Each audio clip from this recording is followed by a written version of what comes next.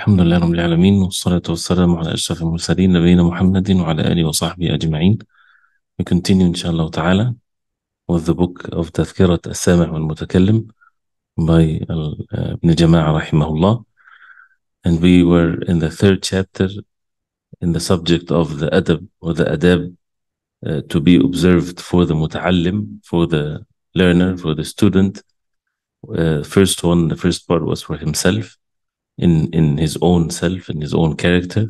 And the second one, with regards to his sheikh or his teacher or with the scholars in general, and the adab to be observed with those who are elder and respected and the parents and so on.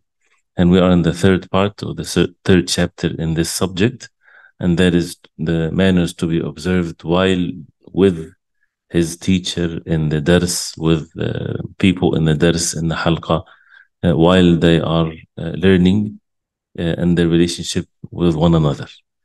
And we mentioned 6 points. If you missed any of them, we can, mention what you missed at the end, inshallah ta'ala. But because of the sake of time, inshallah, we'll continue where we stopped, which is the 7th point. The 7th point that he mentioned here from the adab while present in the dars and with dealing with the sheikh, with the teacher, and the students also like him. And there are 11 points here that he mentioned in this subject. Number 7, he said, إذا حضر مجلس الشيخ سلم على الحاضرين بصوت يسمع جميعهم وخص الشيخ بزيادة تحية وإكرام. This is the adab or the manners when someone comes to the majlis. He says to say salam to those who are present in such a way that everybody would hear the salam, and he would make specific attention to the teacher or to the sheikh with more attention with the tahiyya or with the salam, whether it's to look at him or to give him more than what he would give to everyone else. وكذلك يسلم إذا انصرف, and the same way he would say salam when he leaves. The subject of the salam, as he would see, he takes the point here is that a person, when he comes to the majlis, he should say salam, which is a very obvious thing, and this is how the hadith of the Prophet ﷺ is upon this. Some of the ulama, even from the Shafi'iyya and the Hanabila and the like of them, they would mention some of the situations or times where it is not recommended, it's not good to say the salam out loud. One of which is if people are sitting in majlis ilm. So if people are sitting studying the deen and there's a lecture on, if someone walks in, it is not from the adab to say assalamu alaikum wa rahmatullah. Then he disturbed them and he interrupted the majlis, and then they have to reply the salam to him. And some said, but this is the sunnah is to say salam. First of all, as mentioned before, a person should come before the majlis starts. So he would say the salam normally when people are waiting. But interrupting the majlis, this is not something that is to be done. But rather, if a person comes in, he should say the salam in such a voice that is loud enough for those who are very close to him to hear it, not the entire majlis if it's a big majlis. So if he comes and he sits next to those who are next to him, to the students or so, he would say assalamu alaikum wa rahmatullah, not for everybody to hear it. Otherwise this would disturb them. This is while the dars is happening, and the same thing even if it before it starts and there's lots of people, for example, raising the voice with the salam, even entering the masjid. That's not from the sunnah of the Prophet ﷺ in such a way. And the Prophet ﷺ, he would say the salam in such a way that if someone is asleep, he does not wake up, and to make tanbih to those who are present. So it's low enough or high enough to only those who are close to him to hear the salam, and to give more attention to the teacher or to the sheikh. And إذا سلم فلا يتخطى رقاب الحاضرين إلى قرب الشيخ. If he makes salam, he does not cross over the shoulders of people to be close to the sheikh, unless he is asked to come forward, or unless there's something else, an exceptional situation where maybe the sheikh wants him to be the one that is close. He would read something in front of everyone, things of that nature. ولا يقيم أحد من مجلسه. He does not, this is the adab of the majlis. He does not take someone or ask someone to leave his spot for him. He does not make it difficult for people. أو يزاحمه قصدا, or he makes it very crowded by making himself in a tight position so that the people will be in a tight situation. And another point, فإن آثره الغير مجلسه لم يقبل إلا أن يكون في ذلك مصلحة. First of all, you should not give up your place for someone else, unless, as he will mention, unless someone of status, someone of respect, a person of knowledge, something like this, or your father, or something like that. But normally, you don't give your place for anyone, especially that you come early. And again, this is if there is numbers of people, they would make sure that they are close to the sheikh, and they are attentive to the dars. But if someone wants to make ithar for you for his spot, you would say, come in my place. You should not accept unless there's benefit. Even though in matters of ibadah, if someone does this, you should accept. He should not do this, because you should make sure that no one would beat you when it comes to matters of virtue in a good manner. But if someone else does it for you in this concept or in this context of sitting for matters of ilm, don't accept unless there's a benefit that is well known. He needs to be there because he's the one that reads, for example, the book in the presence of the sheikh or something like this, or he's doing it out of respect because someone is old in age, or someone that is respected, and things like this. And that's why also ولا ينبغي لأحد أن يؤثر بقربه من الشيخ إلا لمن هو أولى بذلك. So no one should give up his position, that is, make him close to the teacher, except someone that has a priority or a more right because of his age or his ilm or something like this. Then he would do that for that reason.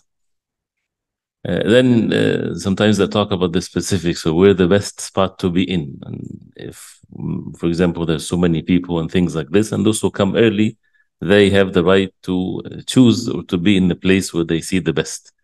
So the best place when there's a lecture, when there's a dars, is, he says, فأفضل الجماعة أحق بما على يمينه ويساره. So the best is those who are on the right and to the left, and those who might lean onto the wall, those who might have a special need, for example, again, elders, things of that nature. And it's best that they all together in one position, which is easier for the teachers to look at all of them. Meaning, if they're spread all over the place, it makes it difficult. That's why they need to be close to each other and in front of him. And if someone, as they, again, to get us to know some of the things that they used to be in the past, some they would continue to do the like of this. He says, وَالْمُبَجَّلِينَ مِن مُعِيدٍ أَوْ زَائِرٍ عَنْ يَمِينِهِ وَيَسَارِهِ. The students in front of him, and usually those who, a visitor, someone of respected matter or status, they would sit on the right or on the left of the alim or so. But usually the students are right in front of him, so that he will give them the attention while he is giving them the dars. And there are so many other different adab in the majlis, but this is brief in this subject. One of which is number 8, أن يتأدب مع حاضري مجلس الشيخ. To have the adab, to observe the adab with those who are present with his sheikh or with the teacher or with the scholar. So this adab is with those who are present. Why? Because it's adabun ma'ahu. Part of the adab with the teacher is to have adab with those who are present with the teacher. So it's not because of them only, but because also to do the respect to the one that is teaching. فيوقر أصحابه, so he would respect them, and ويحترموا كبراءه, if there are elders and respected ones, he would respect them also, and those who the sheikh respect, they should respect. And again, we're talking about here, especially when a person goes and sits with the kibar ulama, these adab, these matters of manners should definitely be observed. And you would find the stranger, the one that did not learn the matters of the adab, he would do strange things. Like the Bedouins at the time of the Prophet ﷺ, walking, crossing the over the shoulders of the people because he sees a spot and he sits right there. And this is strange for those who are, for example, the students, those who are rarely being present. And that's even one of the things of how to deal with someone like this, as he will mention. So that's why learning these types of etiquettes and manners so that wherever we go, it's something that stays with us. And we said it's not because of the person, the teacher or so. This is at all times in the majalis of al-ilm because of the ilm, because of the deen. Regardless of who is the one that is teaching, even if it's someone that is in your level of knowledge. It's out of the respect of the ilm of the deen, because al-ilmu ibadah, as we said, seeking knowledge is an act of ibadah. So to observe that, seeking help from Allah subhanahu wa ta'ala. So وَلَا يَجْلِسُ وَسْطَ الْحَلْقَةِ. It is not to sit in the middle of a circle if there is not necessarily a perfect circle, but if people are like half a circle like this, he does not sit in the middle of it. ولا قدام أحد إلا لضرورة. He does not come and sit right in front of someone unless it's a necessity because it's too crowded. Because of the hadith of the Prophet sallallahu alaihi wasallam, ولا تدابروا. Do not give your back to one another. Meaning that someone would walk in and he would right there sit and give his back to someone that is behind him. Unless it's a darura, unless it's a necessity. As he says, كما في مجالس التحديث. مجالس التحديث, crowded, thousands of people are sitting. So then this is definitely no harm in this. ولا يفرق بين رفيقين ولا بين متصاحبين. Two people sitting next to each other. They're close friends, or they sit next to each other for a reason.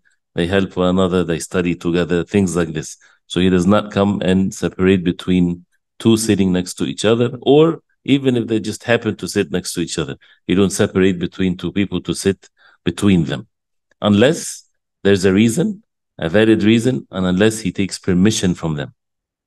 So to take permission from them, this is definitely is a must.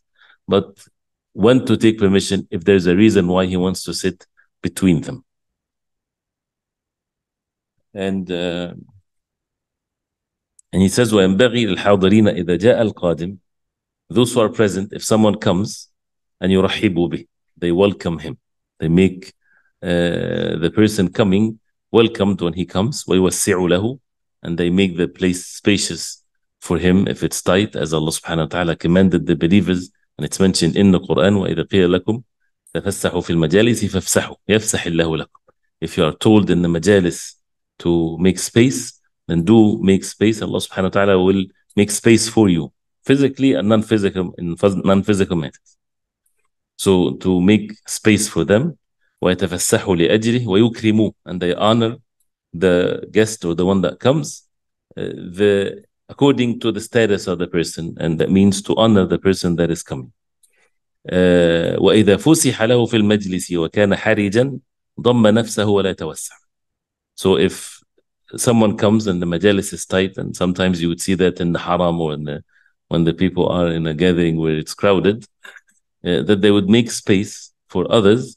And if it's tight, a person should bring himself together and not to sit at ease as if the place is empty, so that he would give chances for others. ولا يعطي أحدا منهم جنبه ولا ظهره.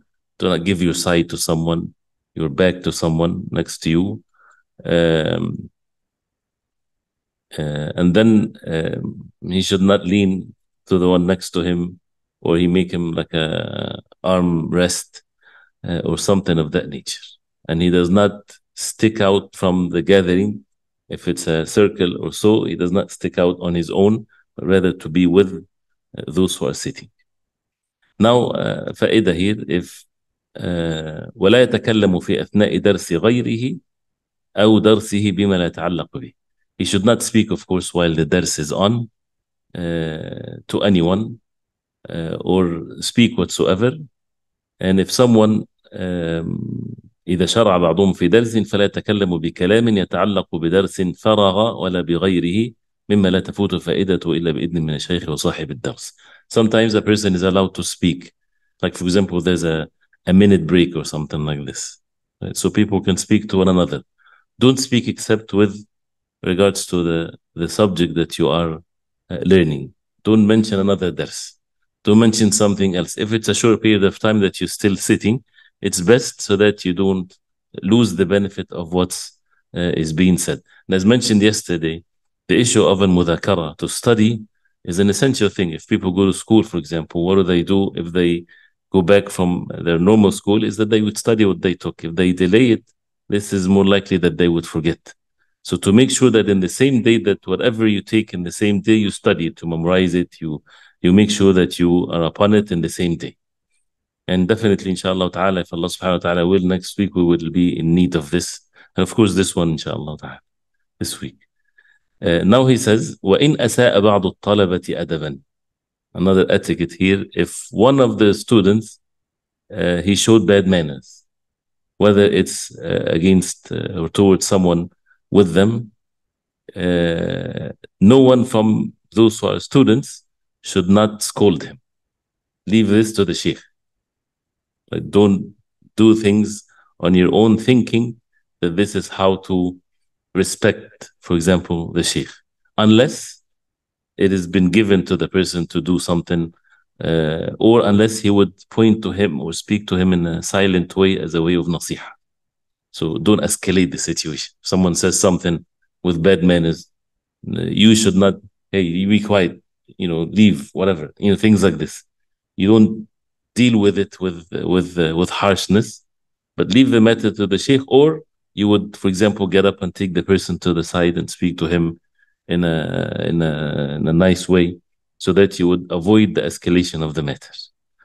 And don't think that when you're doing this in a bad way, that you're defending the sheikh or the like of this.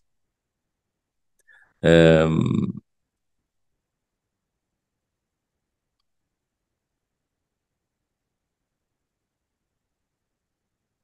then number 9. So this is some of the etiquettes when it comes to those who are present in the majlis, is to observe also the respect to the teacher and to respect them as a result of that. Number 9 is the manners of asking. And the asking is a subject that books are written of how to ask your question. It's ilm by itself.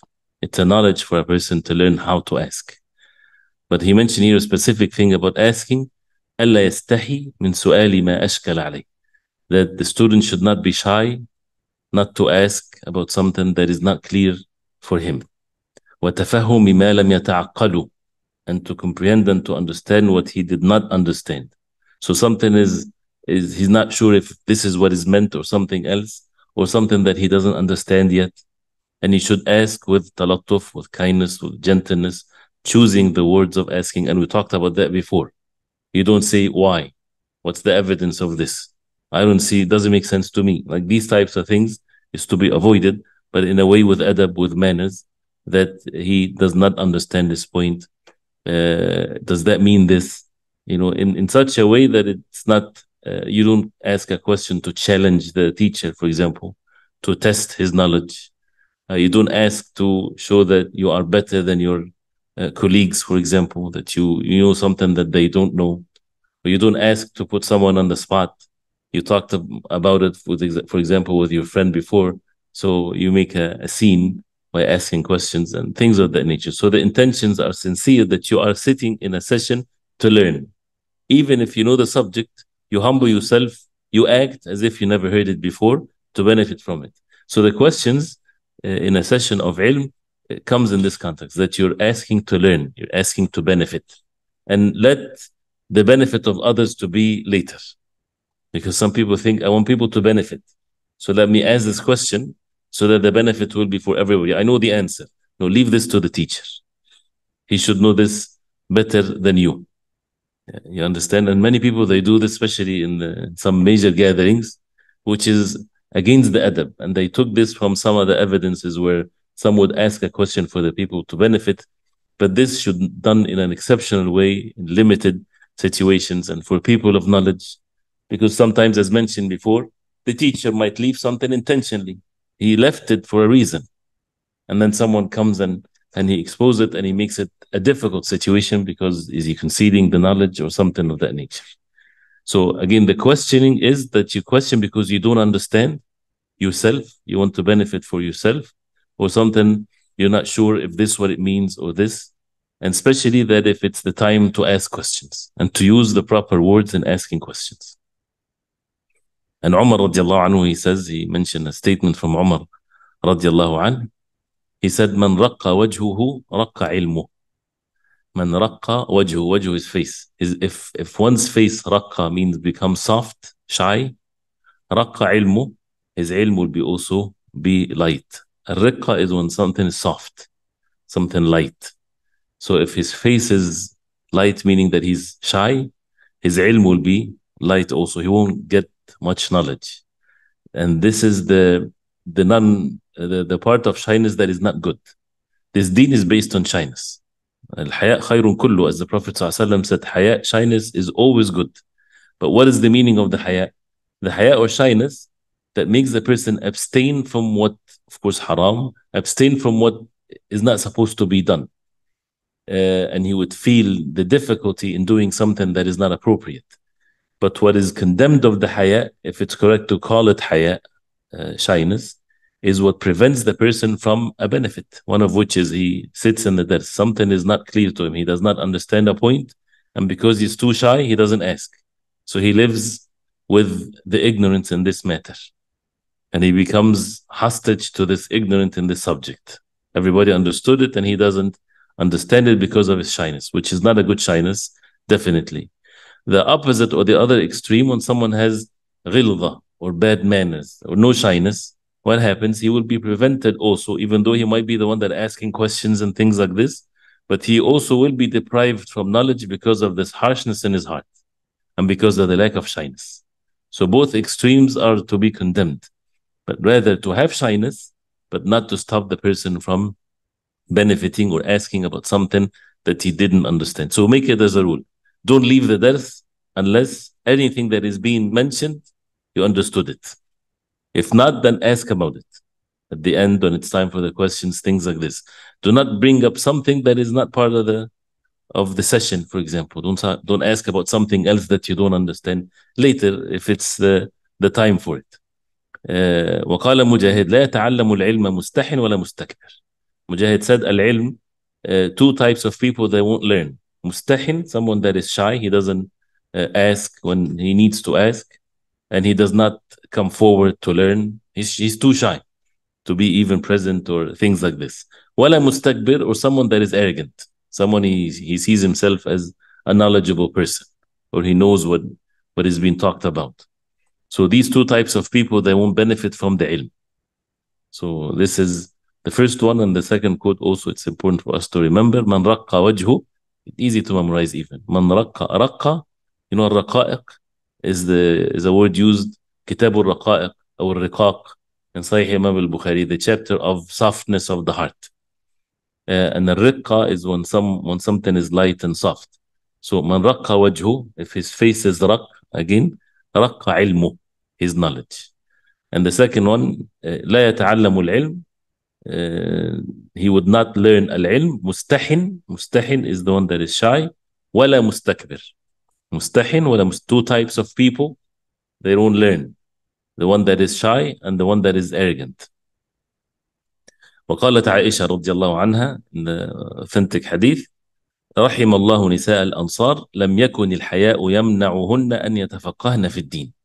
May Allah have mercy upon the women of Al-Ansar. Their haya did not prevent them from comprehending the deen and learning the deen. So she confirmed that they have shyness.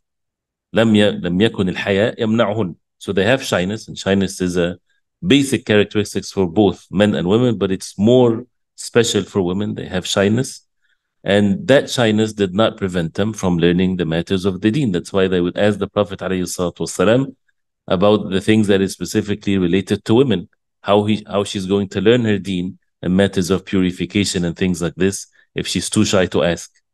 But how does she ask, and how the words to be used when she asks? This is all from the manners to be observed. وقالت سليم. So this is now the fourth quote here, two hadith here and two quotes from Umar and Mujahid before. قالت سليم لرسول الله صلى الله عليه وسلم. Sulaim, she said to the messenger صلى الله عليه وسلم, إن الله لا يستحي من الحق هل على المرأة من غسل إذا احتلمت. And see how the fiqh or the ilm of Sulaym. She started the question with an introduction to make to defend herself why she's asking this question, or to make a point. Indeed, Allah subhanahu wa ta'ala is not shy from the haqq, as Allah said that in the Quran. In the context when the ayat was revealed, for those who would come and visit the Prophet والسلام, and the Prophet ﷺ would suffer because of the long stay. And the Prophet ﷺ would be shy to tell them to leave. And Allah subhanahu wa ta'ala revealed to the companions radiallahu anhum, if they go and they visit the Prophet ﷺ and they eat, then they leave. وَلَا مُسْتَأْنِسِينَ لِحَدِيث. Don't make the stay long. And then he said subhanahu wa ta'ala, إِنَّ اللَّهَ لَا يَسْتَحِي مِنَ الْحَقِّ. Allah subhanahu wa ta'ala does not shy from the truth. So she said that, she said that statement, then she said, هَلْ عَلَى الْمَرْأَةِ, is upon the woman غسل, taking a shower, إِذَا احْتَلَمَتْ.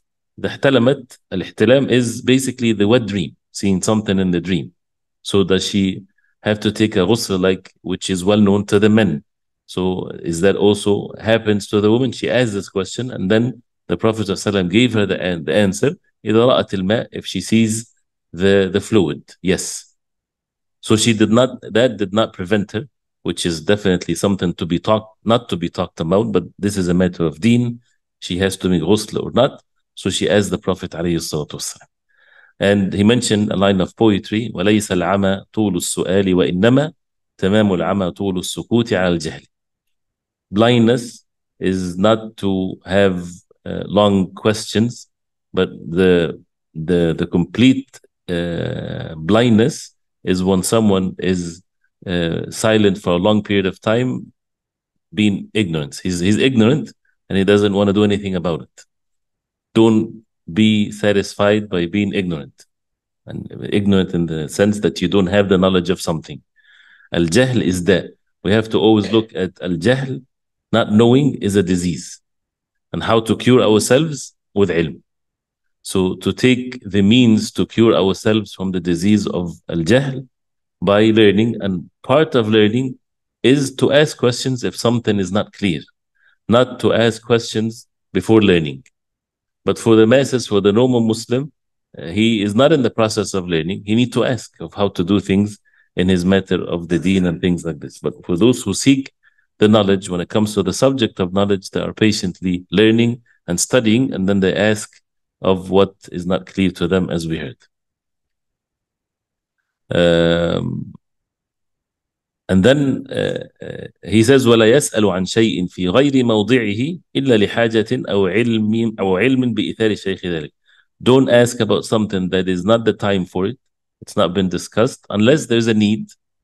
Something happened, something that we need an answer to it now, or knowing that the sheikh would like for him to ask something like this. And as we heard from these previous and all along with these manners, it's very important that the person develop in himself the understanding of how others are, because people should be treated differently. Some people, they treat everybody the same way.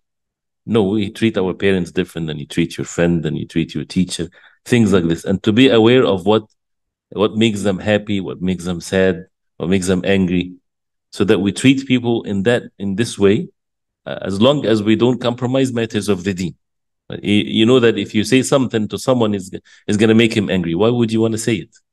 Right? Rather to be sensitive to how people feel, but according with the rest of matters of the deen, sometimes if people, they have to get angry because you have to speak the truth, then let it be the case. It's not that you want them to get angry, you want to be upon the haqq.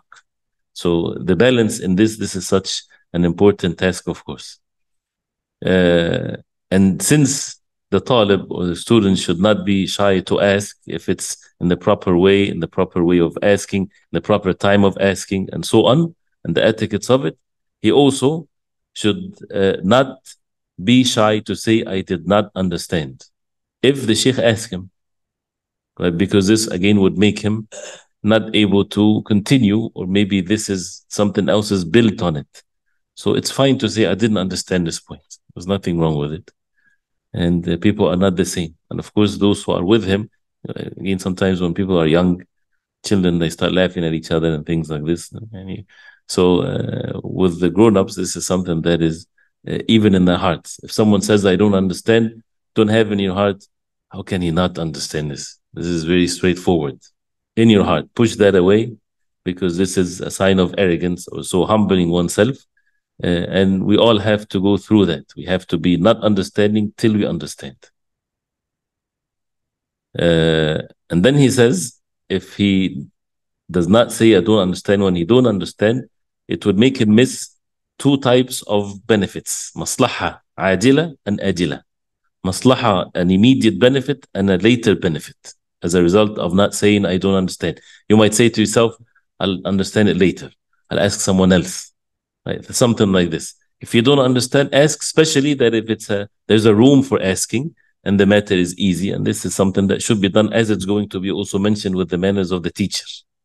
So as the immediate benefit that he loses, فحفظ المسألة ومعرفتها واعتقاد الشيخ فيه الصدق والورع والرغبة, to know the mas'ala immediately, and to know what the sheikh, especially with the scholars, what he sees as an opinion in this matter, and to see even the truthfulness and the wara and things of that nature. So there's immediate benefit from the scholar when he answers the question when a person doesn't understand something.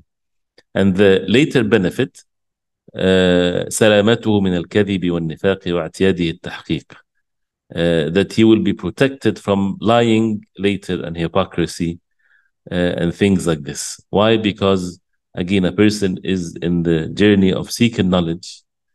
If he doesn't understand things, he might think that he did understand when he didn't understand. So to make sure that the matter is very clear, so that he doesn't fall later into something as a result of this.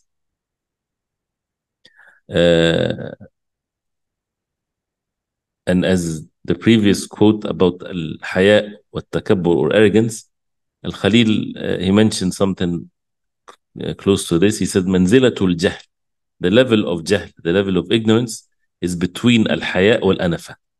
Al-haya, shyness. Al-anafa is from the anf. When someone is, his anf, when his nose is up high like this, that means he's arrogant. He doesn't like to, I guess he humiliates himself or so. So he would stay ignorant because he's too shy to ask, and he's too arrogant also to learn, and things like this. So the jahl is in between these two levels. It will be mentioned, inshallah ta'ala, fi adab al-alim, because the alim or the teacher have manners to observe. One of which is that he should not ask the one that is shy, hal fahimt.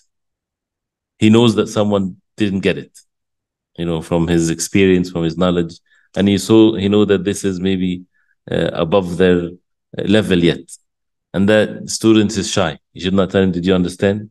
To embarrass him. There's no need for this, unless there's a benefit, of course.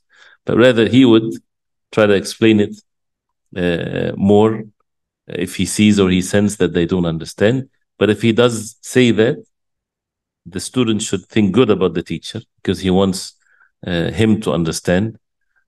So if he doesn't understand it, he should not say, yes, I understand, and lying about this, but rather he should say, I didn't understand it, or maybe I missed something. So again, to make sure that we understand what is being said. And sometimes it becomes even more apparent in matters of fiqh, and whether it's in tahara, ibadah, in transactions, things like this. Number 10, مراعاة نوبته فلا يتقدم عليها بغير رضا من هي له. He says here, النوبة. النوبة is you have a turn to read, for example, right? A session of reading the hadith, reading the Quran, and this is your turn to recite. And people will take turns.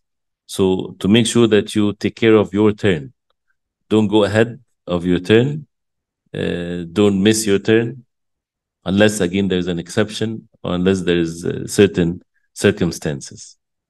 And وروي أن أنصاريا جاء إلى النبي صلى الله عليه وسلم. One of the Ansar, he came to the Prophet صلى الله عليه وسلم, and he asked him, وجاء رجل من ثقيف, and a man from Thaqif, he came also to the Prophet عليه الصلاة والسلام.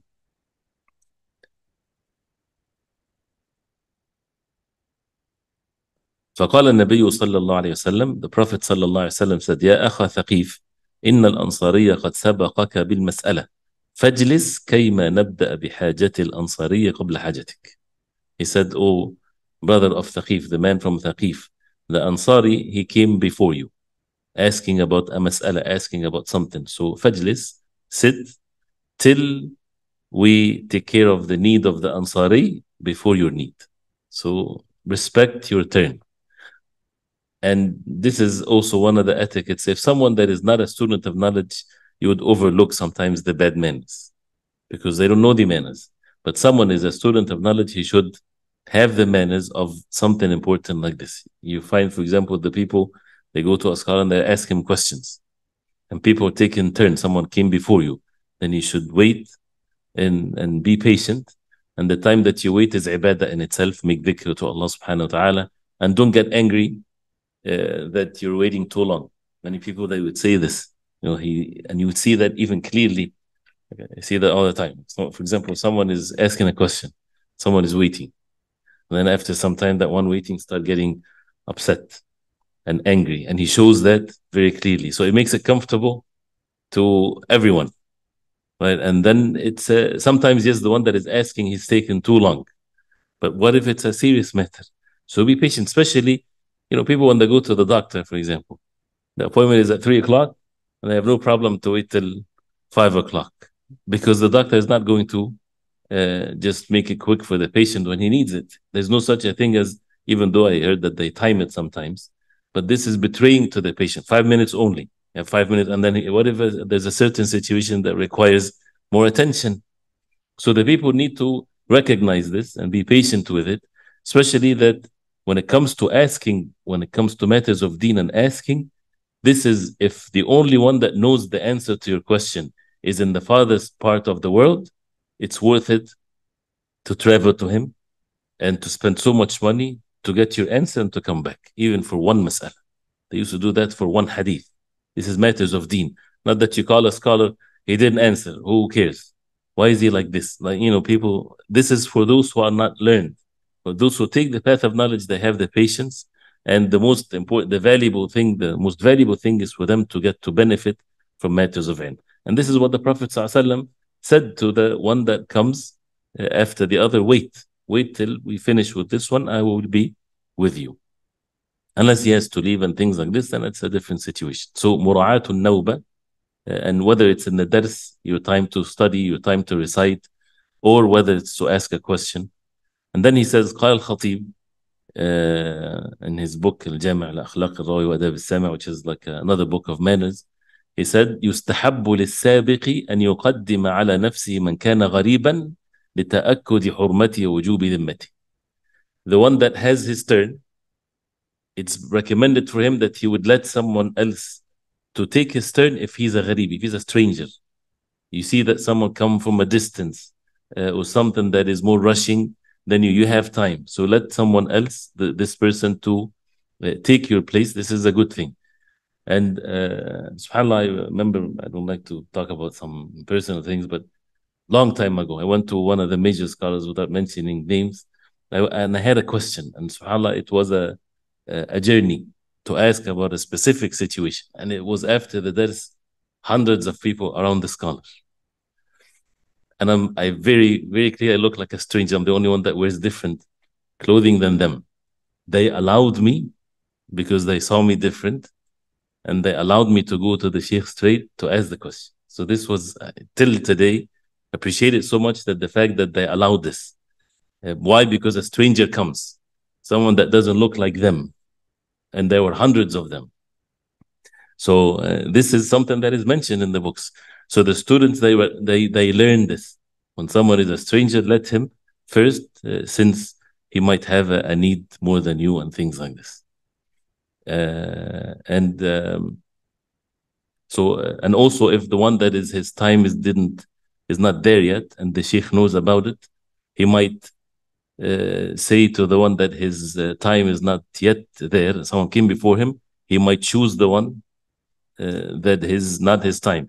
So the one that is his time should not get angry, because maybe there's a reason why he did this. There's urgency, things of that nature. So a person should say, this is my turn. Why would someone take my turn? Well, if your teacher does this, he would not do this as the normal thing, but there's an exception. Maybe he sees something or there's something, so you should have good expectations of it and be patient, inshallah ta'ala. So if there's no exceptions, then some of the people of knowledge, they disliked for someone to give his spot to someone else, because this is a matter of deen and you should be competing in these matters. وتحصل تقدم النوبة بتقدم الحضور في مجلس الشيخ أو إلى مكانه. Who takes the first spot? It's whether the sheikh, he makes a schedule, or the norm is those who come first. So for example, this session is about reciting from memory. So the one that comes first, then second, and so on, then they will be according to who comes first. وإذا تساوق اثنان وتنازعا أقرع بينهم. All kinds of things come up as a result of this. People are they came in the same time. And each one of them, he wants to be first. Maybe draw a lot between them. Or the sheikh would, even part of the respect to those who come, he would say who wouldn't want to give his spot for the other, and things of that nature. So there's the iqra, because part of seeking knowledge is that you have to recite what you're going to memorize, as we heard, to make sure that you recite it correctly, whether it's Quran, Hadith, Mutun, even things of that nature. There's 3 more, but we don't want to take more than what the time is allowed here, till 7:15. We'll stop here, inshallah ta'ala. We'll continue at 9 o'clock. So we stopped at number 10. By the way, this is also still brief. And the more the person, he just have an idea. That's, for example, there's adab, etiquettes to be observed when taking turns. So when you have this in your mind and you have some idea of it, then when the practicality of it comes, right, leave yourself to your teacher to correct what you do wrong, and take that as part of the adab. The adab, they did not take it as from books and then they wrote it. They saw how it's conducted, and they wrote books as a result of this. And this is how they learn it from one generation to the other. Sometimes it takes a while for people to learn these etiquettes and manners till it becomes the norm. So don't be upset. Don't feel grudges or anything like this. As a person, if a person says, no, this is wrong, wait, let him come first. These types of things should not leave any issues in the hearts of the people, because they're all in the process of learning. And that's part of the good expectations of the one that is teaching. So we'll stop here, inshallah, at number 10. And if you have any questions, please go ahead, inshallah ta'ala, and also to see what's things online. Anything that is not clear? لا يتعلم العلم المستحيل ولا المستكبرون. ولا مستكبر. ولا مستكبرين. نعم. لا يتعلم العلم مستحن ولا مستكبر. مستحن. نعم. نعم. There's a question here. No.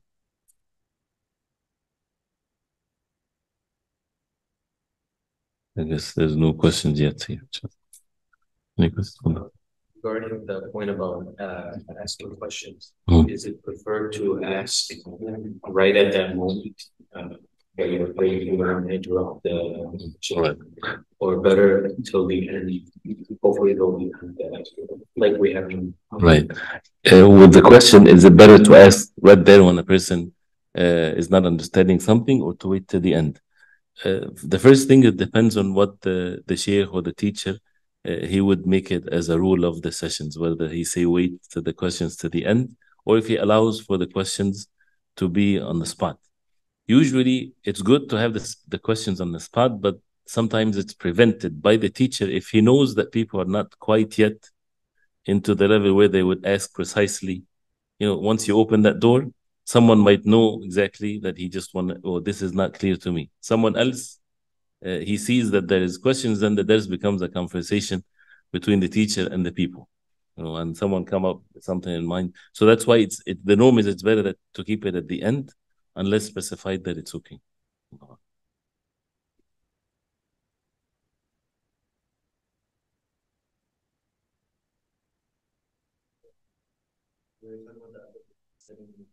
Mm-hmm.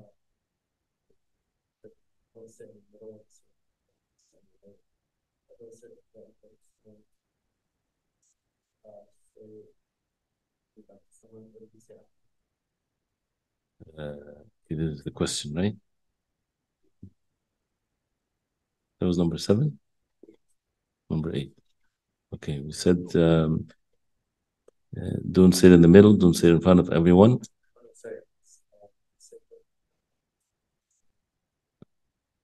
Right.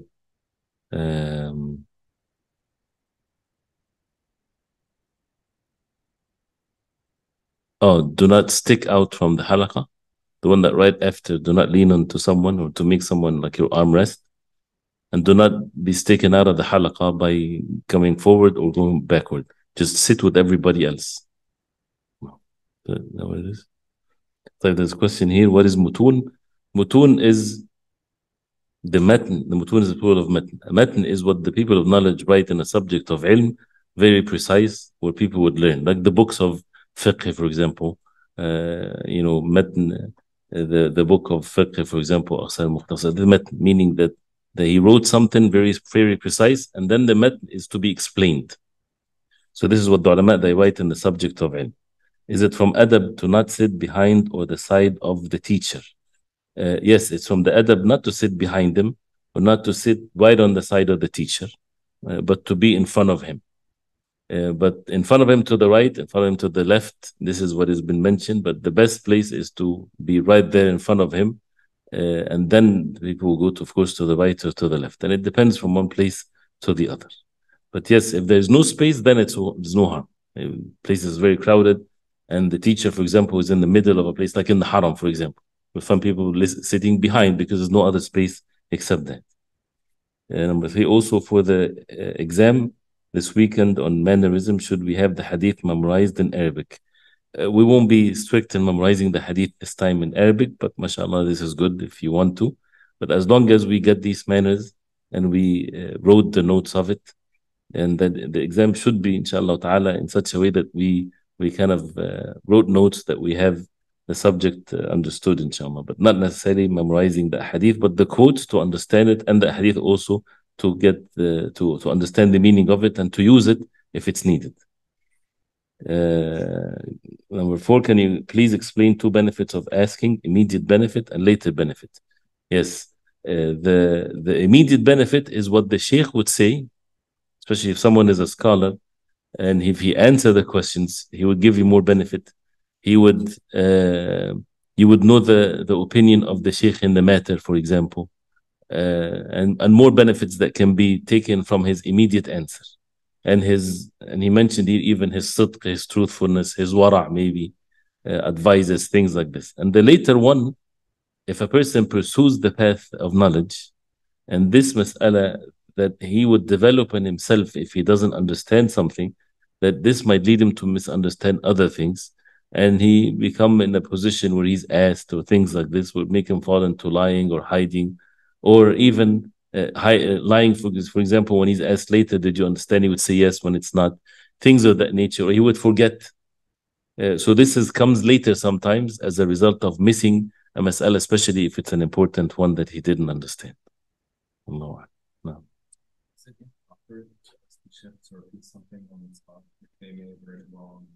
No, is it inappropriate to make, as the sheikh, to repeat something on the spot?